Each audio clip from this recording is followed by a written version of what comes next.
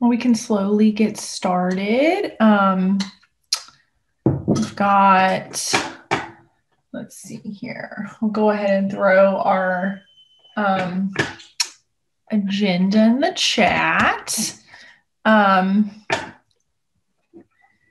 So last month we started not going through introductions just because we don't want to waste any of our precious time. But if there's anyone who is new, I think everyone is here today that is some normal regulars. So when you start talking, if you want to introduce yourself, go for it. First, we were going to start talking about JavaScript, and I know Arlington Public and Nashville Public were planning on sharing some of their JavaScript snippets that they've been using in their site. I don't know. Jonathan, are you sharing for Arlington? Or? Yeah, I mean, okay. I think so. Whenever you're ready, I can, yeah. Do you want me to start? Are we still waiting for people to show up? Or are we all? I think we can get started. We're a couple minutes after the hour. Hopefully some others will join us. I guess I'll try to share my screen and see if that works.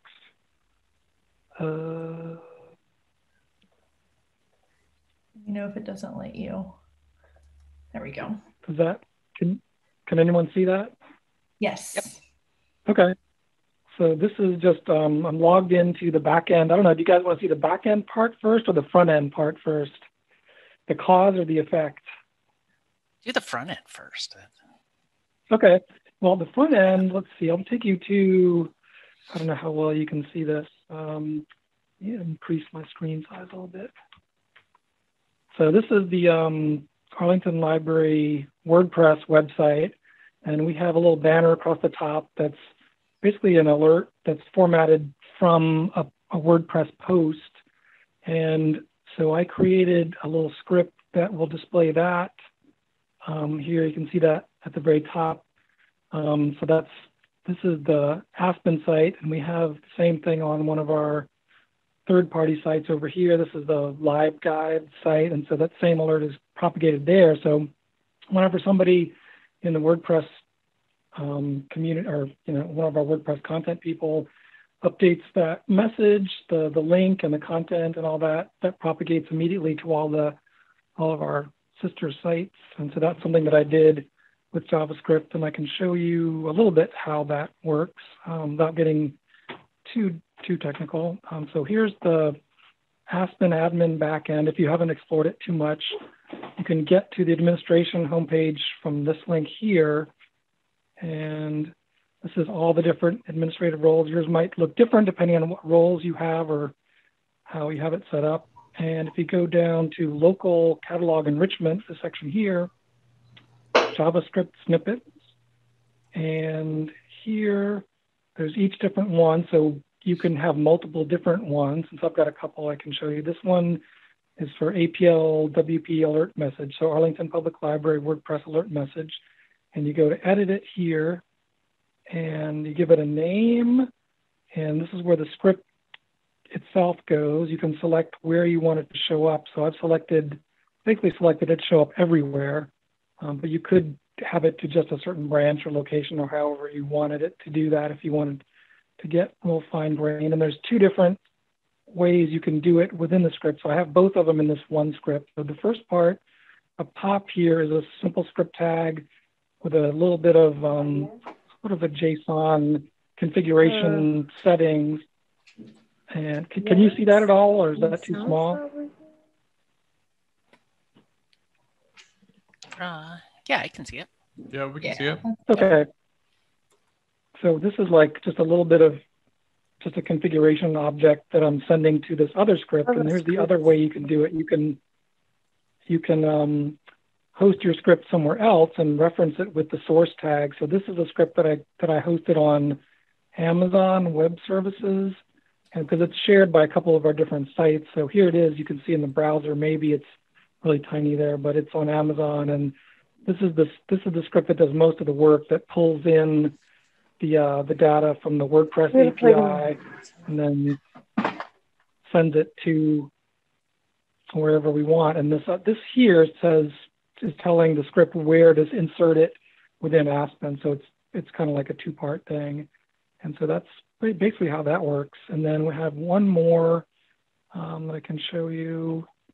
And that is, let me go back to the administration home.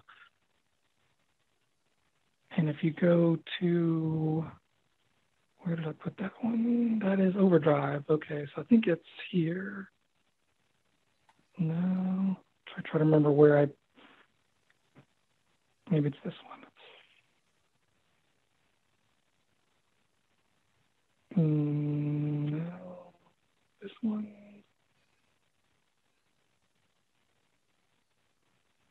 This one. No, well, I thought I had another one to show you, but now it's not showing what I thought it was going to show. Okay, well, anyway, the first one works. If anybody have any questions about how that works or how I did it, let me know, or I can do it offline for the more detailed stuff.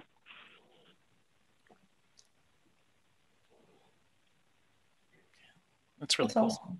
Yeah. What was the second one doing? I'm wondering if.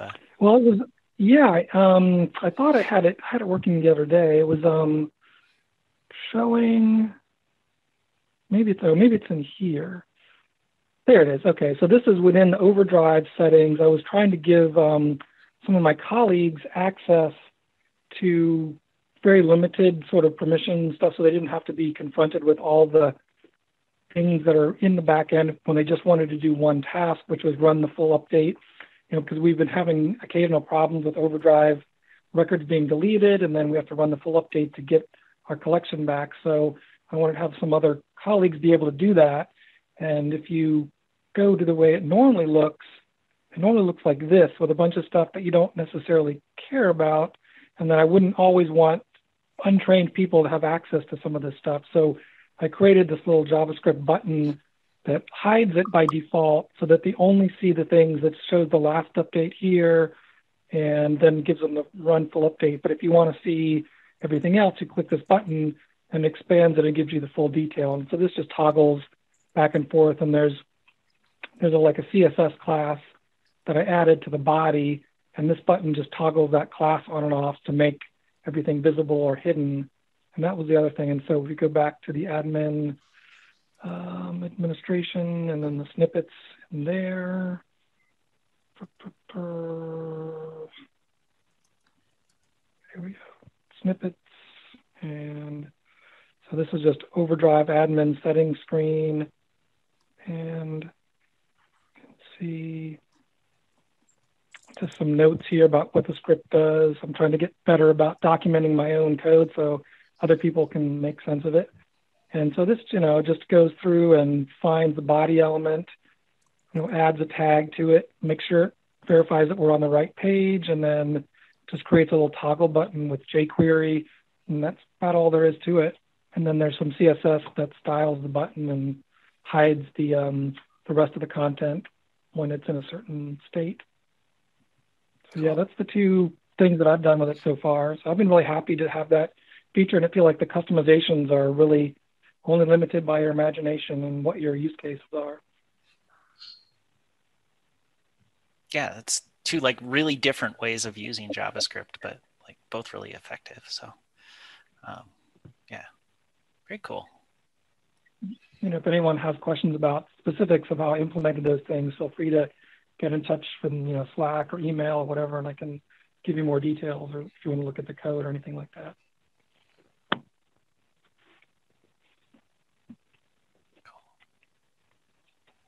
Thanks, Jonathan. That's awesome. We had a couple people. I'm sorry, go ahead. We had a couple people joining while Jonathan was showing us his JavaScript snippets that Arlington Public Library has been using. So thank you.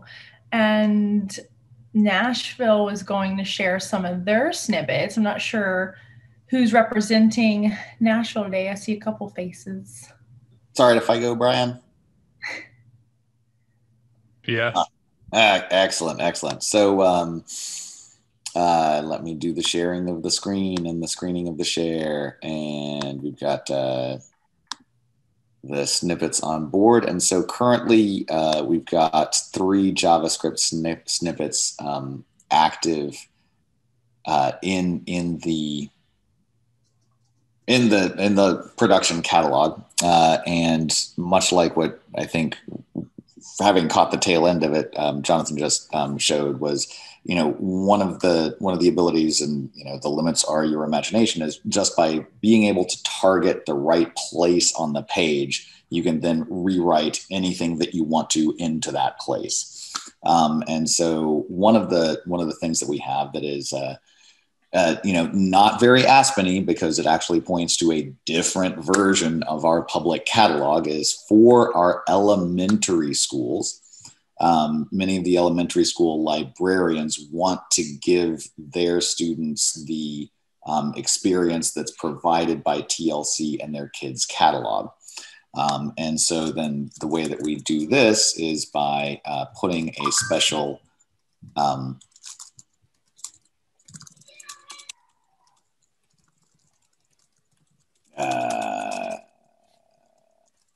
link that is present in each one of the elementary school catalogs that is very visible for the kids, and that they, in those places where the elementary school librarian shows it to them, it is right there. Kind of the weird juke on this is each of the elementary school libraries has its own link here. And so that link has to be rewritten based on what the current catalog is. And so then, we're going from Amqui Elementary's Aspen instance over to the TLC Kids Pack for Amqui Elementary. And we're able to do that just by, with that JavaScript snippet, targeting an empty space that is in the header. And it might take me, there we go. I can finally get back. The kids catalog likes to take over the browser and likes you not to use the back button. So, but this is, definitely helpful to those elementary school librarians who prefer that interface. Similarly, so one of the other things that we do for the schools is at the beginning of the year, and this is being recorded, right? So I'm not going to show this because I don't have test data to do it with. I would be showing live actual kid data if I were to do it. It is a circulation report that, so one of the big ways that circulation is different in an elementary school setting than it is in a circulation desk at a public library is you have 25 patrons coming in at once, all looking to check out at once. And that is the normal course of the day, right? And so, and in an elementary school, some of those kids might not even know their last name, much less their ID number. It's much more efficient for the elementary school librarians to have a printed sheet already available that they can then use to, scan the kids as they're coming up, and it just works better that way. So we have a JavaScript snippet that helps produce the barcodes for that report. And then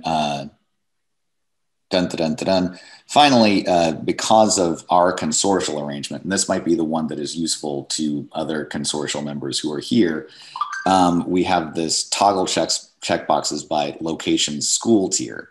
So even though like our public libraries and our school libraries generally, do things different. So it's easy to go, to set some of the configuration options by system 1, the public library, or system 2, the catalog. It is also very common that the elementary schools act differently than the middle schools, act differently than the high schools. And so to then create that data differentiation in JavaScript gives me a one place to click when setting up. For example, where is this gonna take effect?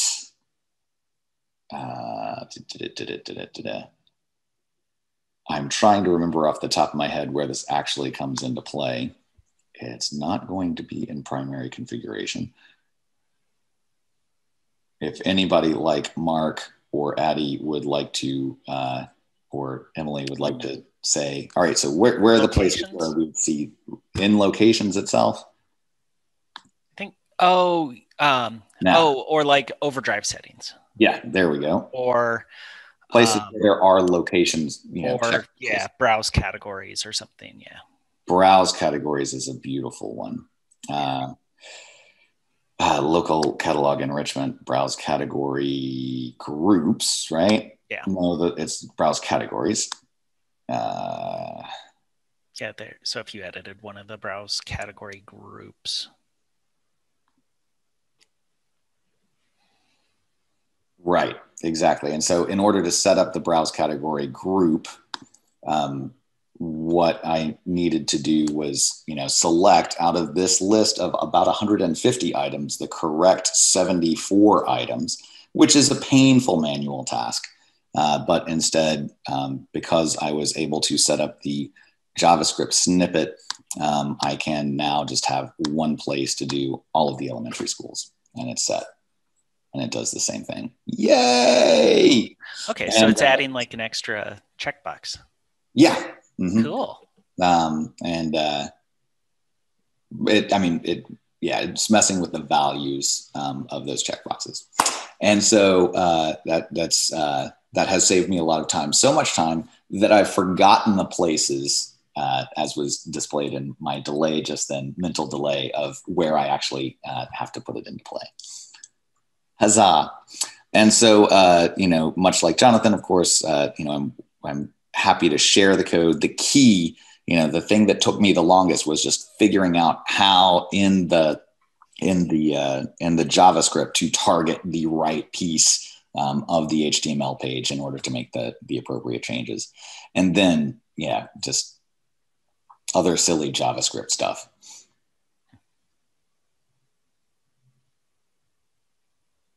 That's what I got. Yay. That's awesome. Yeah. That's not where I thought it was either. So that's cool. I thought that was in the locations list. So very cool.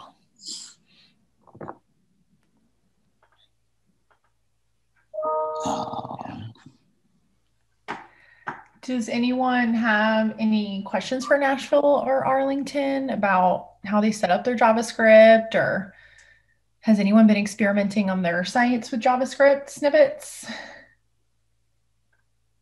Did y'all know that you could do JavaScript snippets?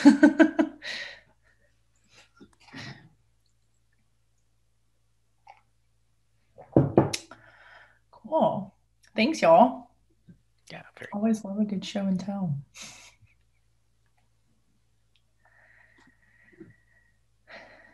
Nice. So the next thing that we have on our new business, what we tentatively put up there, web builder show and tell. I'm not sure if anyone has gotten a chance to utilize that and wants to talk to some pages that they've created.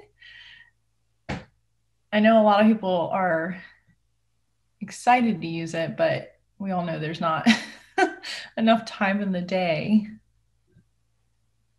Cool. We don't have any volunteers. I can volunteer some people next month. Eventually we'll have some pages. Yeah. I did want to say that I got a video up on how to make one of your web builder pages your homepage, how to set it as your homepage. Someone had sent a message the other day and I was like, why do we not know this information? But so I got that up on YouTube. Cool. Can you throw the link in the chat? Sweet. Well, we can just roll on to the next topic. So next we have linked account conversation, safety and security thoughts. So I know there's a lot of different opinions on this. So the linked account capability in Aspen is where we can allow or not allow patrons to link to one another's accounts. So, you know, parent, child, partners, whatever. So do we want to talk about the safety and security thoughts? What are y'all thinking? Do you love this? Hate this?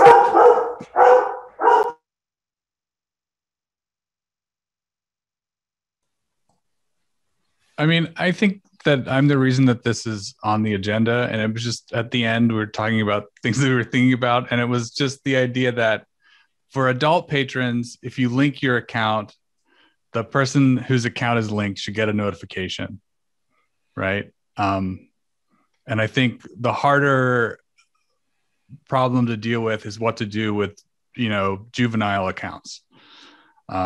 Because parents probably want to link their children's accounts, and they probably do not want to give their children the ability to unlink them. At Nashville, I think this would be relatively simple to deal with because basically you are an adult unless you want to check out an R-rated movie when you turn 13, according to Nashville Public Library. So we could do it by patron type. And, you know, that would kind of take care of that rule for us. Maybe, I mean, hypothetically, in reality, maybe it'd be different.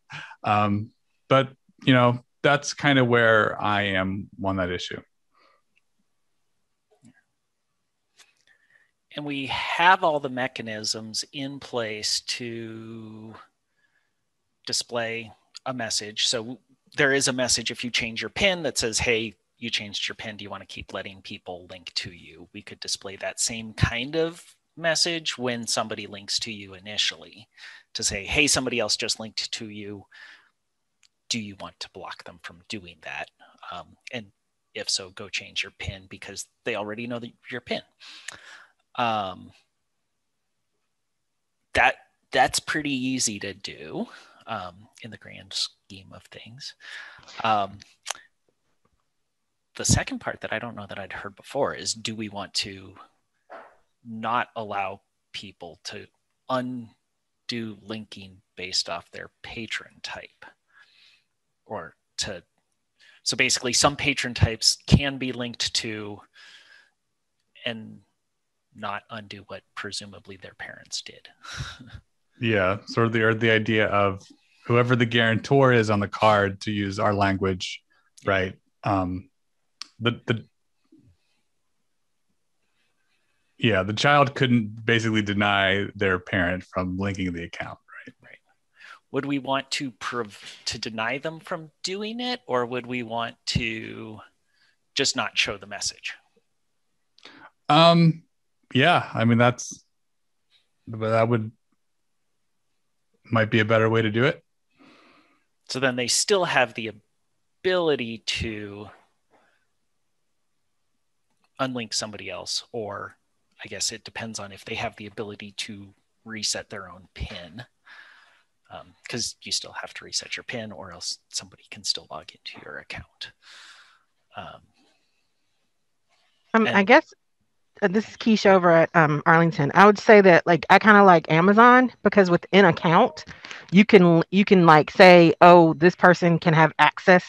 Like if you have like, you know, you could have like a family account, like who else is in your house, and you say that this person is in your house. Now you can say, can they see what books, what digital media you own, or what videos you've checked out? Can they see this or can they not?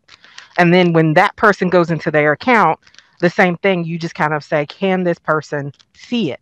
So the person within their own account decides who can see it. Like you're kind of linked, but if you don't want them to see it, you know, and it doesn't fix the thing for the children account, but it's basically with most children's account, if you're of like, you usually know their PIN. you probably have their PIN. You have their card. Your kid doesn't have it anyway. So you're the one who sets it up. And at the point in which it's an argument, it's usually an argument between an adult and a child. Not really. I guess there's some parents out there, but like the child would have to go and change the PIN. The child would have to go do these things. And then at that point, you would have to know that they did it because you no longer can get in.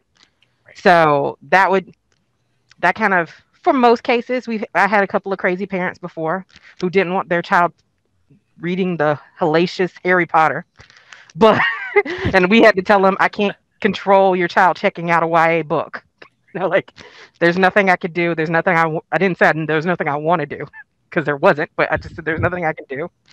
They can check out books. If you want to be the one who comes in with the library with them and decide what they can read, that's up to you. But that, to me, it would be like within the account, you giving permission. Like, that would probably be the best thing. Like, I will allow X, Y, and Z person to have it, and then the same thing that way. So kind of like an enhancement that would say, yeah, this person is linked to me. By default, they can only see certain things, but like maybe I want people to be able to place holds for me. So, yeah. Or I want to only let people see things that I have checked out that are only things that are checked out, but not any of my holds, or only holds that are ready to pick up, or something like that. Or even like I had the case where a kid was constantly checking out DVDs on their parents' account and not telling them. So they were getting so it was kind of like they were getting all of those real like the highest fines that we had. And so if that parent could have said they can only check out books on my card, they would have been happy. Because it was like I was like, again, I can't control what your kid comes in and checks out using your card if you give them the card. And I have this is Rebecca at Arlington. I just have a clarification question. So for this to work in Aspen, does it have to be turned on in Koha? No. You have to. Okay. So this could be something that could be. Yep. The account linking in Aspen is completely independent from whatever is done in whatever ILS you have. So Koha, Carlex, Sierra, whatever. Because we've struggled with accounts, the guarantor account for years, and it's not going to happen. But if this is something we could do web version only, that might be useful. I think that the child should not be able to break the link. I think you giving the child some control is one thing, but if the parent has signed in our card application, the parent assumes financial responsibility. So I wouldn't think that we would go for a child, or unless make it an option that we could turn off, limiting the break the link to the adult. Yeah, I would say that would have to be an option, because if you're over 13, you can get your own card in our system without the parent signing anything. So.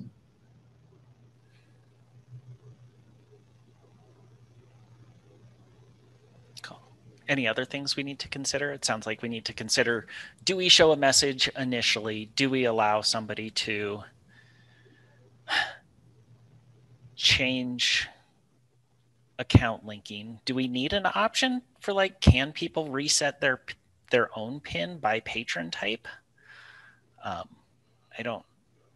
If you can't reset your PIN, you would, I guess, have to go to the library, who, depending on the library, may or may not be able to reset your PIN.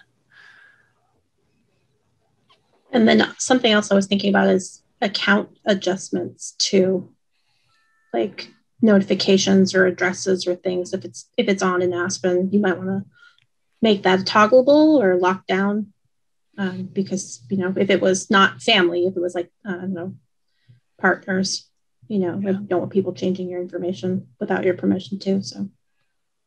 Right. So we could give the patron the actual control over that.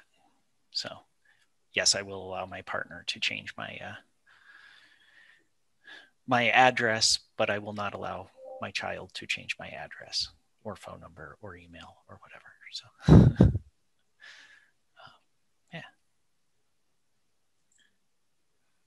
the one thing that occurs, or two things that occur to me. One, like the Google security check, or the Google, what to do if you don't log in for a year and a half and you're dead. So they send out annual reminders. Okay, so this is your annual reminder to check in and figure out and remember what your settings are and determine whether or not that's okay. So in addition to the initial email, it might be useful to send a signal, on some repeating basis. I'll say there are three things that occur to me. The second thing, when I try to think of cases to think through, I think about contentious divorce, right? So, in the case where, parent A and parent B are, weaponizing child's account and like how that can get messy. And so I think that there, I don't know, I didn't think it through, but there was something, that triggered that thought in one of the scenarios described before. And I have forgotten the third thing.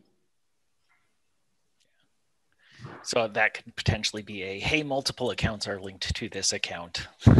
Yes. What can be done? Yes. Well, talking about divorce, I had the case. Luckily, I was at lunch, but a husband who had access to his wife's account was by the library and was used to picking up her books for her, but did not pay attention to what the books were about, I guess. And he came and picked up divorce books. Mm. Yeah. So he was not a happy camper. So yeah, that type of thing, where it's like, I guess with adult again with Amazon, like once you're linked, I can say what permissions you have, but if I take them back, you don't know until you try to use them. You know what I'm saying? So it's like, it doesn't keep the person from knowing that you took them off because they suddenly can't get in, but it gives you an opportunity to be like, oh, I changed my password, and quickly go pick up the books you didn't want them to know you had, or something like that. Because yeah, you could say, oh, I changed my PIN and I forgot to tell you, but any of those things would happen. But again, like not notifying the other person if they're adults, because adults should be able to decide when, and kind of like friends on Facebook, you don't get a notification when you're unfriend. You just have to look and see that they unfriended you. And this brings up another question. How many accounts can you be linked to or from? Like, is there going to be some sort of limit? So I was thinking parent A, parent B, sub-parent A, sub-parent B, grandparents, because we have cases where all 4 of those people or 6 of those people will be picking up things for the account. So just thought. Right now, there's not any limit. So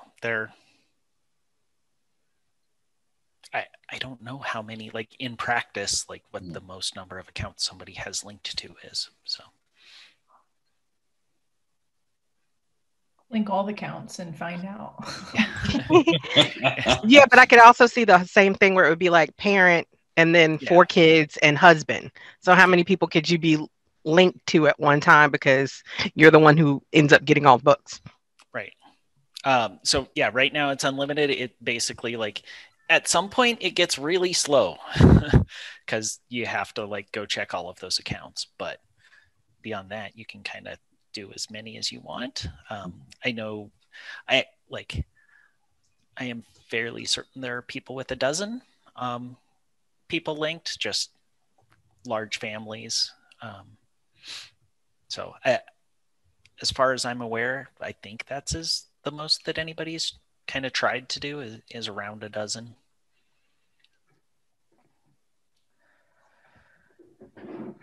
Cool. Are there any other points that anyone feels that we haven't made or need to go over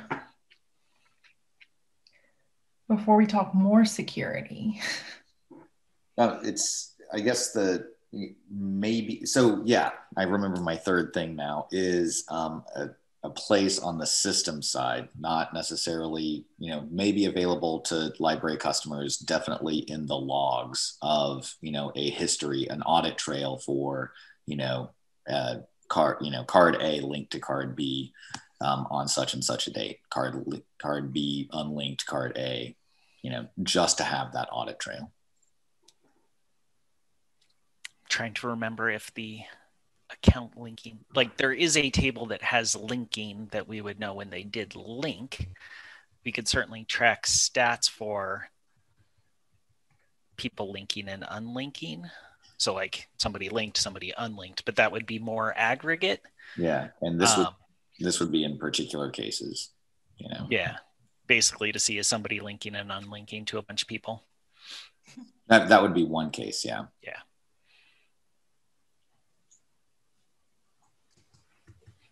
Okay. So just make sure that I'm on the same page. The big action items, it feels like, is create a message for a linky when a linker links. Allow more space for a linky to choose what the linker can do in their account, and potentially better track those actions. Did I miss anything or get anything wrong? And just a quick comment. It would be good to know if you're looking at a linked account somehow, I don't know if you make it a different color or something, so you know that you're not, like which account you're in. So if you do have 12 people, you know which person somehow, which account you're looking at or working with. There is so within, when you're looking at like the checkouts, it will say who it's checked out to. I do kind of like, I like the idea of adding some sort of a color to the name or something, so you can easily, like, while you're scanning, be like, oh, blue is so-and-so and green is so-and-so and red is so-and-so. And then I can see, hey, my son's got 4 things checked out. My daughter's got 3 things checked out. And I can do that by scanning. Cool. Yep, I'm hearing the beginnings of a family management dashboard in Aspen to help coordinate all this stuff.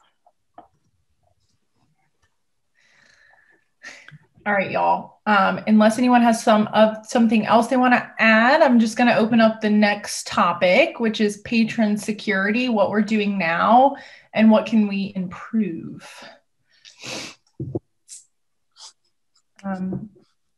Mark, do you want to talk to what we're doing now, or? I mean, right now, a lot of it is controlled by the ILS in terms of how you log in, how you, so anywhere from barcode and PIN, anywhere from a PIN that is 4 digits to semi-unlimited. A lot of that depends on the ILS and your settings. There are systems that allow login just by last name and barcode. So things that are harder to change. I'm trying to think, what was the scope of this? So some of the improvements that we are doing is just, we are avoiding transmitting PIN numbers everywhere as much as possible. So like when we call Overdrive, part of the request on most systems is Overdrive does require us to send the PIN number. We are sending that using SSL, so it is encrypted in transmission. We are working on encrypting the PIN in the database itself. That will should roll out with the 2103 release. Should actually be coded this afternoon, tomorrow morning.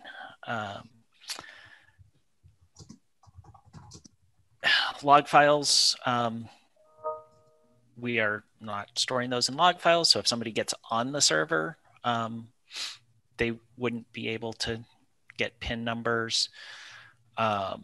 There are APIs for Aspen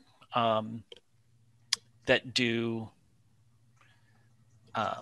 take barcode and PIN number. So those are done via SSL. So they are encrypted, but potentially would be an area where somebody could look at something. Those are restricted by IP address. So by default, they're basically turned off so that nobody can get to them other than from the server itself. What patron security issues? I think that's kind of a summary. I will look to Brian and James for people that have looked at some of this more. I think we covered it in the first part of the conversation because just the general overview was James's response to the issue of linked accounts, right? So yeah. And I apologize. I just got a spam call and so got distracted for the 15 seconds the question was asked. The question is like, can we think of other stuff that needs to be addressed? Yeah. what I have been rolling around with for a couple of years now is the thought that identity management does not belong in the ILS, right? That I just, I don't like the ILS having, that control over authentication. And in our case with Carl, the main way that you get to it is with unencrypted SIP.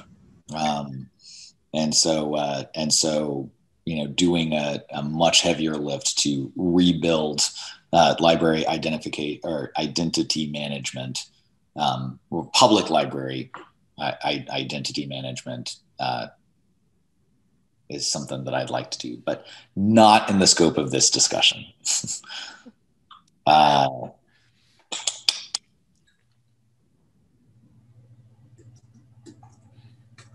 Definitely the restriction of the APIs by a whitelist of IP addresses is very good.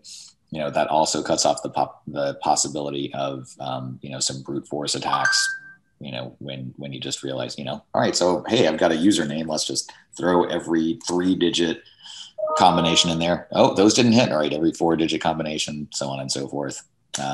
So that should eliminate that as a possibility, but it might be good to put some throttling into, or even, the APIs as is without the kind of token authentication required of the client. It is convenient and it is very easy to set up, but perhaps there should be an initial handshake between the client and the Aspen server. Would be another thing. It's awesome. That awesome for encrypting the pins in the database. How are you doing it? Still working it. So a password stored in a file that can't be read by anybody except for basically Aspen, and then encrypting that, because we do need to have that be two-way encryption. So that is the current plan. We will see if that is still the current plan in 12 hours from now. So gotcha. And I think the leaks, so the leaks can happen from within any library by just being absent of user management, right? And so we have 300 staffers or 350 staffers that all automatically have access to stuff. And are we keeping on top of training our staff to make sure that they know what's verboten and what's not verboten, and as well as are we removing the people that are no longer with us, and are we always properly assigning those roles?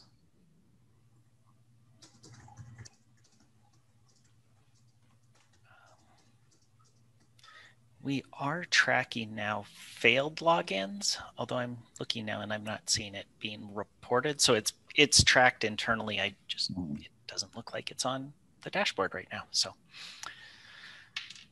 we'll make sure that gets in there so that at least somebody could see if, hey, all of a sudden we have 10,000 failed logins, something is going wrong. Oh, I know. It is stored in the IP table. So as an aggregate number. Yeah. And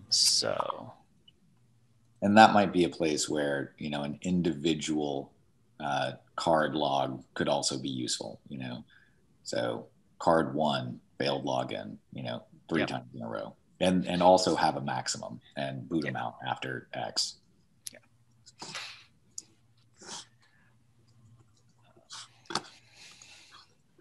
Yeah. Oh, sorry. No, I'm just any other concerns over that kind of thing, or just let me share real quick. So, so here is our usage by IP address. We have the ability to see how many total requests, how many login attempts were there, and how many failed. So either by putting in the wrong information. So you can see that those stats do roll over every month, but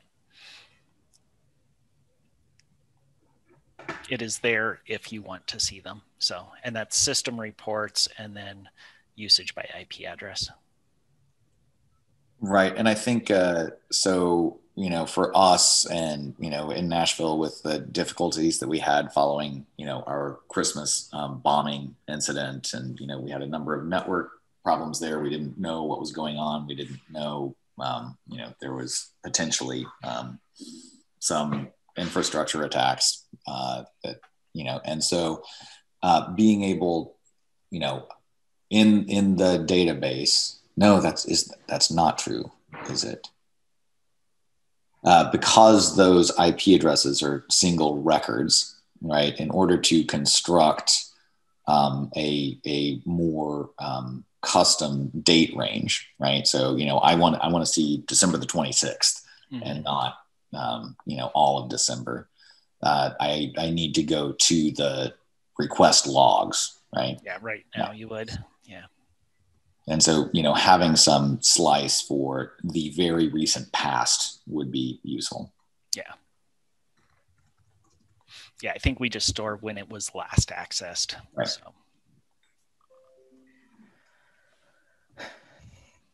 All right, y'all. I know there's a lot of thoughts, but we only have 12 more minutes. So I want to make sure that we can cover a couple more things.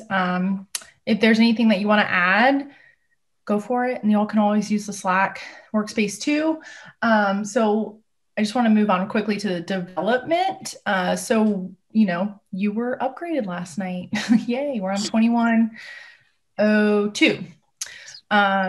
Do y'all have any questions? Anything you wanted us to go over? Do you want us to talk about the big highlights of the release, or are y'all familiar with it? Thumbs up to big highlights. Is that what? I want show and tell. So big highlights. So here we'll just share release notes. And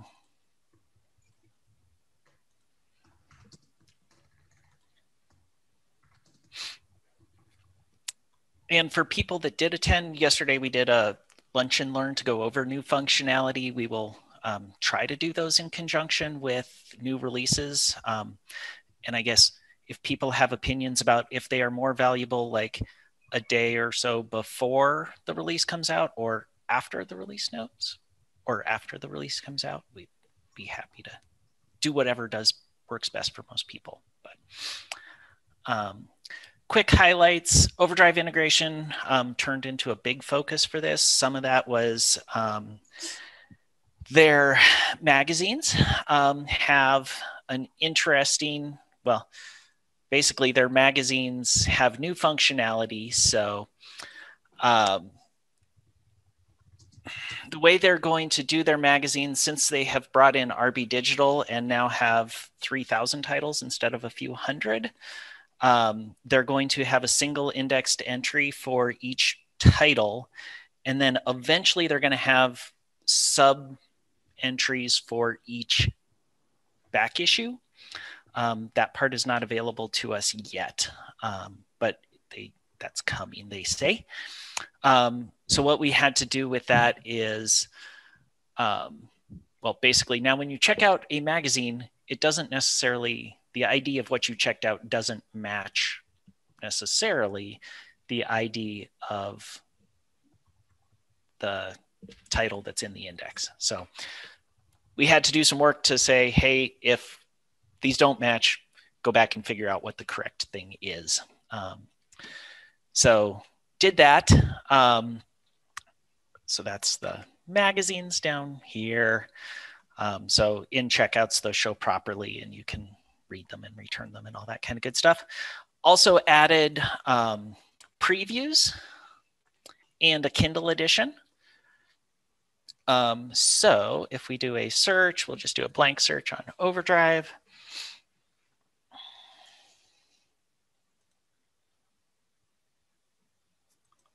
And then we can say preview the audiobook or preview the book for any of those that have them.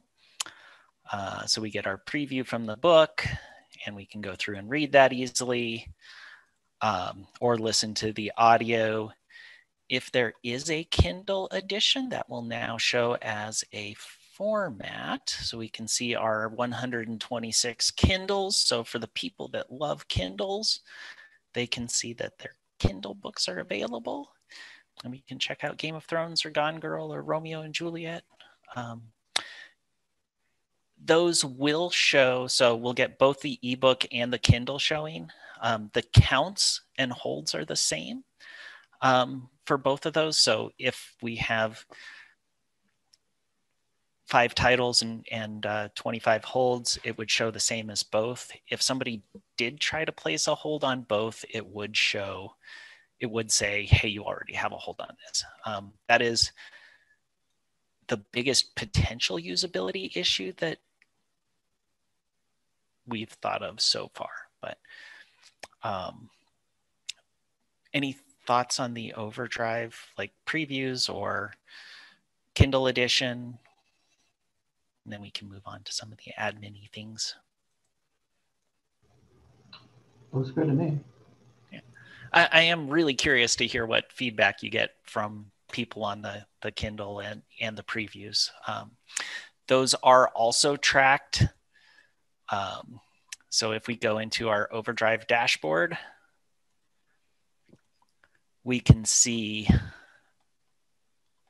additional things like how many previews we had. So my expectation is we're going to start seeing that go up quite a bit.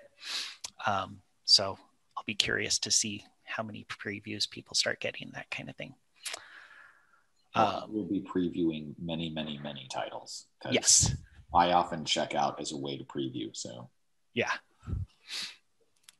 So hopefully for the titles that we are paying per use on, some of the costs go down too. So, which would be a nice kind of side benefit. Right. And so I hadn't even thought of that. That's cool.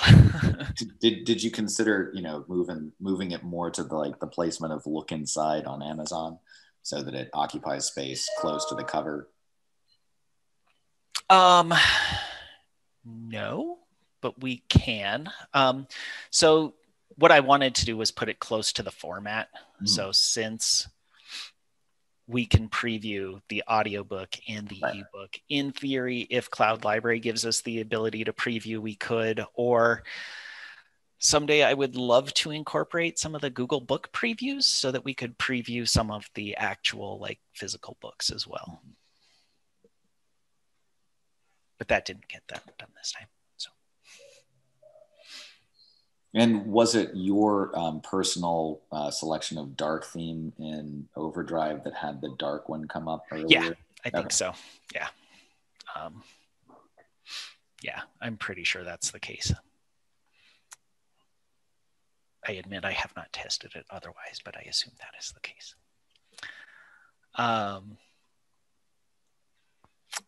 The other big changes were related to the administration area. So we've got Overdrive, administration updates. So we added the ability, and this is kind of new functionality that we will explore and increase. So we added under cataloging and grouped works, author authorities.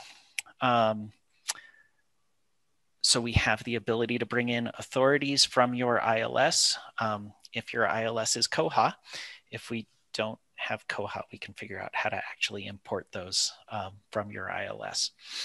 But if you have Koha, they'll come across automatically. And as the authority is, so if an alternate version of the title is found, then we will use the authorized value when we do record grouping and that kind of thing. So if so because of that, we have 25,000 or 30,000 authorities. That's not okay to show on a single page. Takes way too long. So we have pagination. So you can paginate your results. This will work on the authorities. It works on all of the pages. So you can easily jump. If we wanted to jump to page 50, we could. And we can change the sizes of pages. How do you get to a particular authority? So, because with authorities, we don't want to just like jump through pages, we can do a search based off the author. So we've got filters now for each of them. So we can say the authoritative author contains. To put the filter in, because I couldn't figure it out today. Thank you. Yeah, sure. So there we can say, show everything that includes noble. And there's the 3 values that have noble, and we can see what the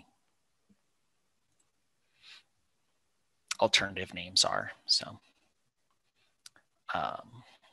so a couple of different ways to do that. I recognize that for things like the locations table, if you've got a ton of locations, we used to have sorting and filtering up at the top of these.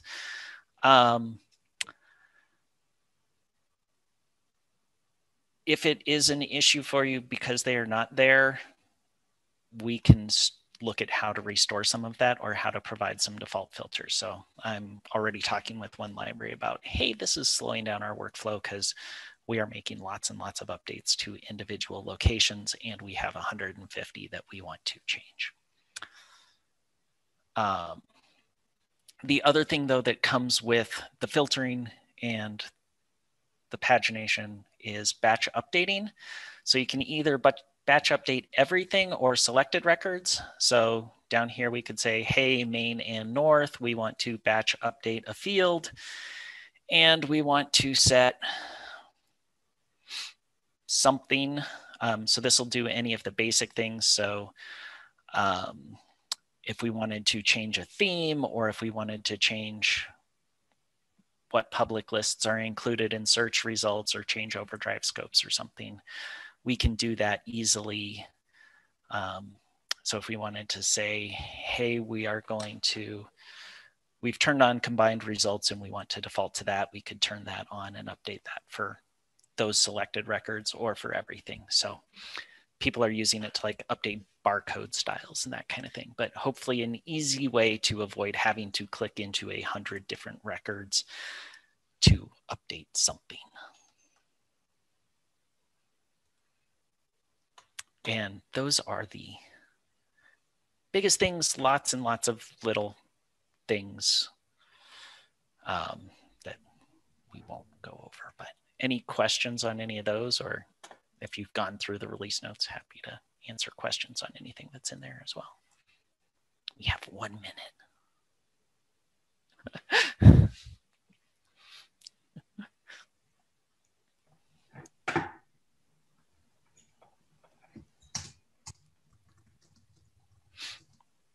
Cool. What else? Is that the... Well, it's 5 o'clock. We never manage to get it to open time. I guess that's a good problem to have. But for next month, I know that it's 5 o'clock, so I don't want to take up any more of y'all's time. Are there any topics y'all are really excited about going over that you want to make sure we go over next month? I can always put something in the Slack channel if y'all want to think about it, and we can brainstorm and make a decision in the Slack, especially since we've had a smaller group today. I'd be interested in hearing if there's any news about the app. Okay. Yeah. Yeah. Why don't we, so we can give news that we have and also maybe do some brainstorming on what people would like in the app. It will not be in development by the next time we start, I don't think, but I know, so.